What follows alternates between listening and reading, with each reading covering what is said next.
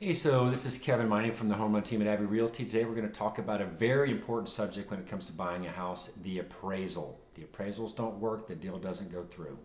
Stay tuned. So today I want to talk to you guys and explain what an appraisal is and how it gets done.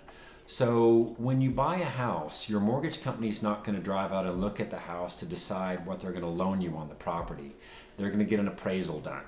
And then what that appraisal says is very important because they're not going to loan above the appraised value on the property. If your offer comes in and the appraisal comes in low, you've got to come up with that cash or you have to walk away. So the way appraisals are done, again, those guys are licensed by the Texas Real Estate Commission. You can't just go do appraisals. You have to get licensed to do it. There's a process they go through. So what a house is worth is what similar houses nearby have sold for recently.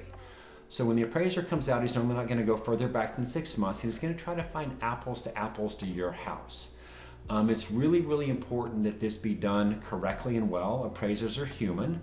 They're not perfect. So we make a habit at the Home Run team of meeting all the appraisers when they come out to do their job, just to make sure they're busy. They may do 5 other appraisals that day. We just want to make sure they understand the value proposition of the home, why we feel like the price is good, even share some comps with them to make their job easier, and just try to make sure they understand why we think the value we're at on the contract is correct.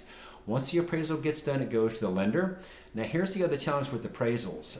It normally takes about 30 days to close a loan from the time you do the contract to the time you go to the closing table and buy the house. The appraisal is often done toward the end of that 30-day process. So if there's a problem with the appraisal, it could be 3 weeks into a 4-week timeline. You've already done the option, gotten out of the option period, you've already done the inspection, you're at the end, and suddenly the appraisal comes back without having come into value. That's another reason why we at the Home Run team try to make a habit of meeting the appraisers there. So if you have any other questions, anything about that, we'd love to talk to you.